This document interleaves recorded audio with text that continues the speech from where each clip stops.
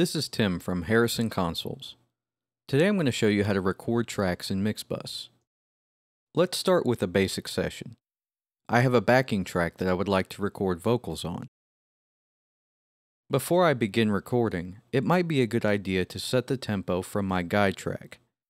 This might make it easier to edit later and will enable me to use the click track or metronome if I want to record beyond the guide track. To do this, I will select a range that corresponds to one bar, then select Edit, Tempo, Set Tempo from Edit Range.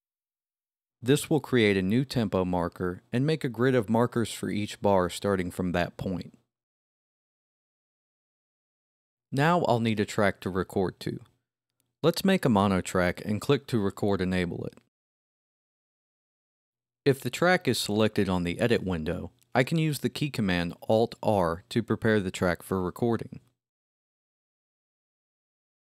By default, Mixbus is set to monitor tracks when they are armed for recording.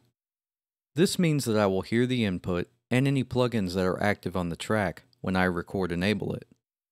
If you have a sound card or external mixer that you use for zero latency monitoring, you can disable Mixbus monitoring by selecting Options, Monitoring, Hardware. Currently, my microphone is plugged into the first channel of my sound card, and the corresponding track is connected to that input. If I were plugged into a different connector on my sound card, I would select the appropriate input from the menu at the top of the track's mixer strip. Now we're ready to record our takes. There are two ways to begin recording in Mixbus. I can click the Master Record Enable and then click play or hit the spacebar to roll the transport. I can also begin rolling the transport first before engaging the Master Record Enable. You can click the Master Record button at any time to punch your tracks in and out, just like a traditional tape machine. The Master Record Enable will disengage once the transport is stopped. If I mess up the take and want to delete it permanently, I can hold Command to automatically delete the recording once I stop the playhead. The second recording method in Mixbus is called Roll Record. This arms the Master Record Enable and starts the transport in one operation. You might find this technique easier if you are recording yourself. There are two key commands for roll recording. Shift space is the key command that can be used with all keyboards. If I have a number pad, I can also use the 3 key. You might find this key command to be the most convenient because you also have controls for rewind, fast forward, and play or stop in the same area. I can preset a range to record using the punch feature. Make a selection with the range tool and then right-click on it to choose Set Punch from Selection. I can also create a punch range during playback by using Command comma to set the punch start and Command period to set the punch end. Enable the punch in and punch out buttons at the top of the edit window. When the playhead crosses the punch in point, the recording will start.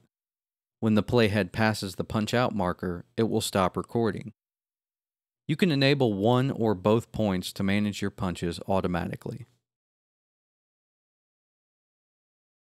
If the Master Record Enable is engaged and the transport is rolling, you'll be recording on any tracks that are record enabled. If you're recording a live band, you may want to engage all available tracks. Holding Shift Command will apply your click to all tracks at once. You might remember this feature from hardware tape machines. It was called Crash Record because it drops everything into record simultaneously. If you're recording a larger studio session where the musicians may need to do overdubs, you can group tracks to make the recording process faster and easier. Let's say that I have a number of tracks for each instrument in this session. I can create mix groups and add the tracks to them accordingly. Now, when I go to record a specific instrument, all corresponding tracks are enabled as part of the group. Thanks for watching our demonstration of recording in Mixbus. To get more information on Mixbus and all available plugins, please visit our website at mixbus.harrisonconsoles.com.